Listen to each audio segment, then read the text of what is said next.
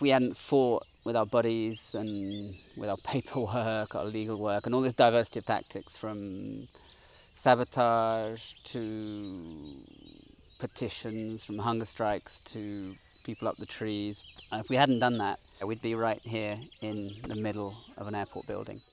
And the way we fought that was not just through resistance, but was through constructing alternatives.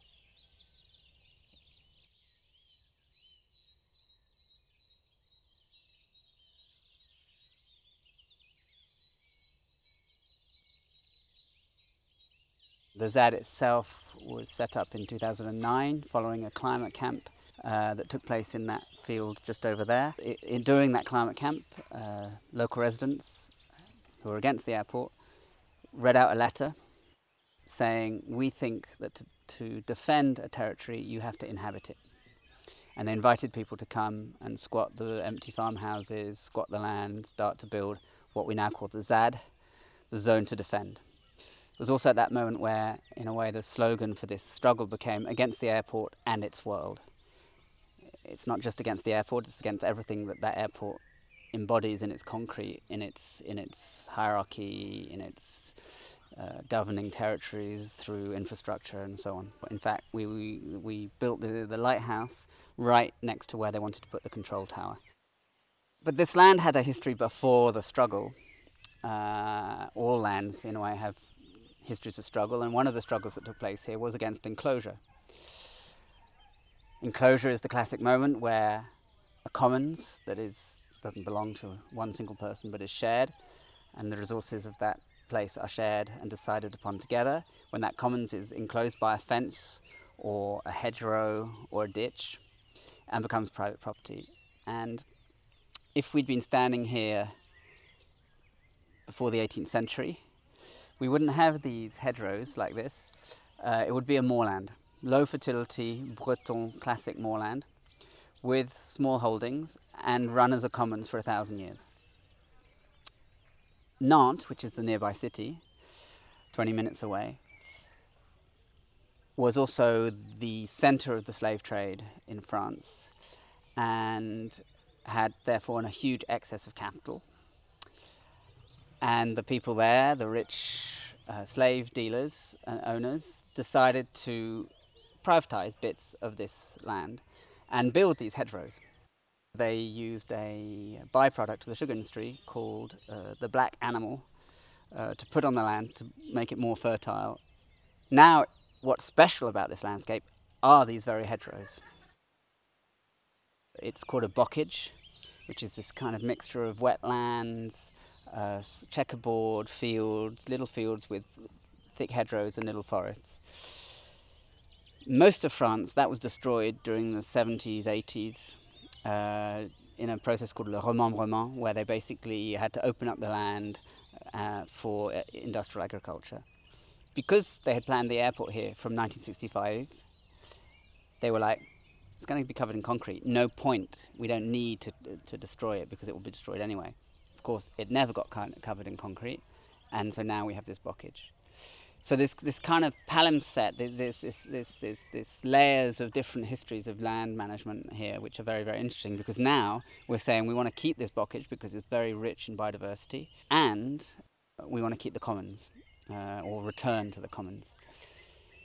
And the battle that we've just seen, where the state had announced the cancelling of the airport on the 17th of January, and in the same breath, the Prime Minister said, but we will evict the ZAD. That battle is against the commons. In a way, it's the revenge against the commons.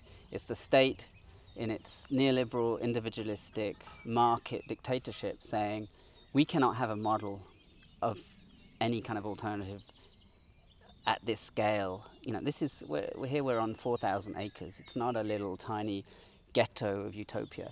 This is a mass popular movement on 4,000 acres, supported by thousands and thousands of people.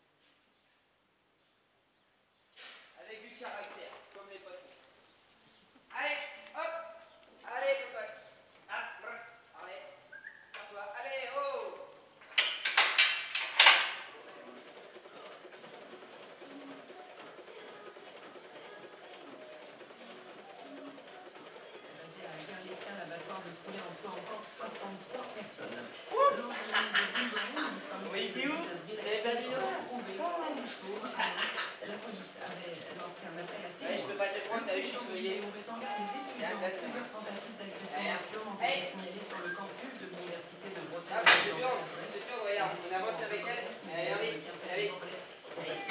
Ah ouais. Allez, viens, mon chat. Pognon, pognon. Pas de panique. Pas de panique, pas de panique. Allez, viens, on va chercher les autres. Viens, on va chercher les autres. J'arrive. Sous les yeux du jury d'élection, le gagnant de cette finale régionale participera à la finale nationale qui sera enregistrée le 2 juillet. Allez, mes retard. Émission à voir à partir du mois d'août sur Allez, méchant. On va pas aller dedans. Ce sera le derby de Ligue 1 d'entrée, un derby pour l'Europe. Rennes est 5e et Nantes 9e, mais avec seulement 2 points de retard. Grande phase derby évidemment ce soir dans Copres. La ZAD aujourd'hui, ça peut être un lieu d'expérimentation, un lieu paysan où voilà, on vit en communauté, où le partage est le maître mot, où l'esprit collectif est aussi le maître mot. Après, forcément, il y aura toujours plus ou moins des unités, voilà, comme les historiques, qui ont, eux, cette base, quoi, cet enracinement. Voilà, la ZAD, on part souvent d'une image, la ZAD, c'est un arbre. Donc on va dire que les racines, ce sont les paysans qui sont ancrés ici, qui ont toujours été présents sur le site. Le tronc, c'est toute la lutte, et le feuillage et tout le développement, en fin de compte, de branches, c'est les zadistes, c'est les squatteurs, c'est toute la nouvelle génération qui arrive sur le lieu. Et c'est ça qui aide à faire fleurir cette ZAD et qui aide en plus à la faire, exister d'une, et puis à la faire grandir par d'autres. J'ai toujours voulu déjà être agriculteur, donc depuis minot, comme mon fils, comme mon loulou, quoi. Donc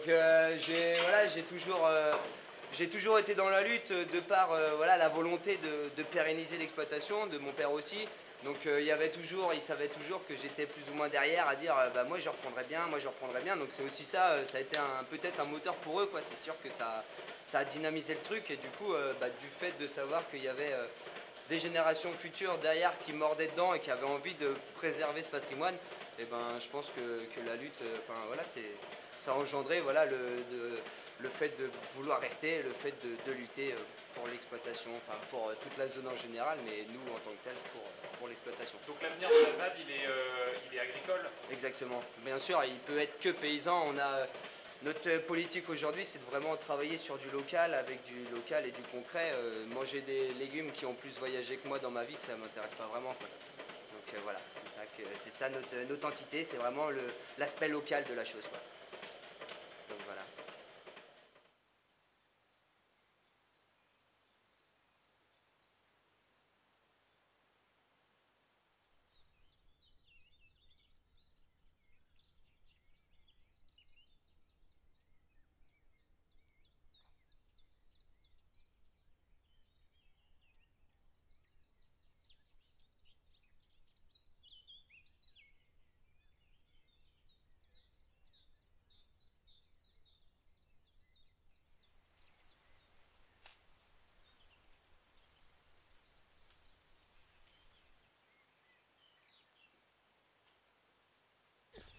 C'était complètement un hasard. Je devais rester 2 semaines, ça fait 3 ans que je suis là. Voilà, je me suis fait happer par tous les projets intéressants qu'il y avait ici, quoi.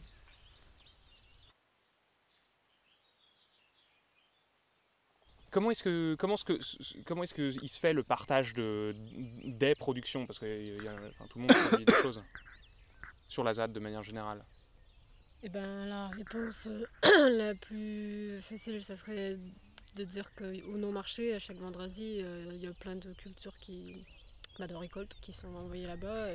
Pas que de la ZAD, des fois il y a même des gens de l'extérieur qui ramènent leur surplus, même des récup. Et sinon, nous par exemple, nos récoltes, souvent on les envoie directement aux cuisiniers qui font la bouffe pour ceux qui font des chantiers. Genre c'est en direct, quoi. Quand ils ont besoin de quelque chose, on leur ramène et c'est fait tout de suite. Et sinon, souvent c'est par demande. S'il y en a qui nous disent qu'ils ont envie de manger des patates, ils viennent chercher des patates là où ils sont stockés. Et puis c'est pas plus compliqué que ça, quoi. Ouais, quand c'est les grosses cultures collectives comme patates, oignons et tout, il y a des endroits où on les stocke. Et les gens ils vont directement là-bas et ils se servent, il y a une caisse, prix libre. Les gens mettent dedans.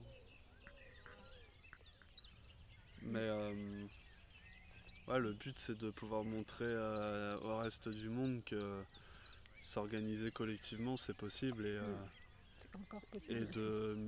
et d'avoir ses propres moyens de production c'est possible quoi. C'est juste le monde est en train de s'approprier tout, que ce soit de la semence à la production et en fait on se fait complètement avaler par ça et en le faisant à plein en fait tout est possible quoi.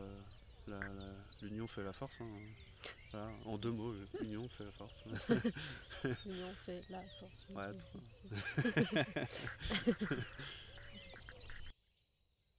et du coup là-dessus on est super content et après c'est sûr c'est hyper stressant de savoir que les flics peuvent débarquer là et tout détruire quoi. Après on se dit c'est pas grave, on va tout reconstruire mais ça va être super dur quoi et quand même du coup moi j'espère qu'ils détruiront pas le jardin, je préférerais qu'ils détruisent la cabane parce que ça y a pas de souci, on reconstruira sans problème.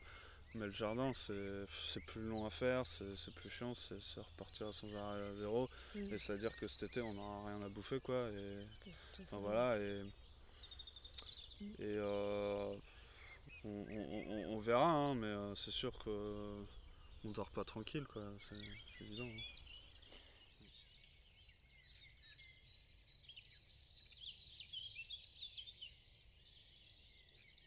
The beautiful thing about humanity is that it's so fractured and diverse and different everywhere. The mechanisms of the commons have always been incredibly different and based on where they inhabit. And again, that's what the ZAD is really about, is how do we inhabit a territory?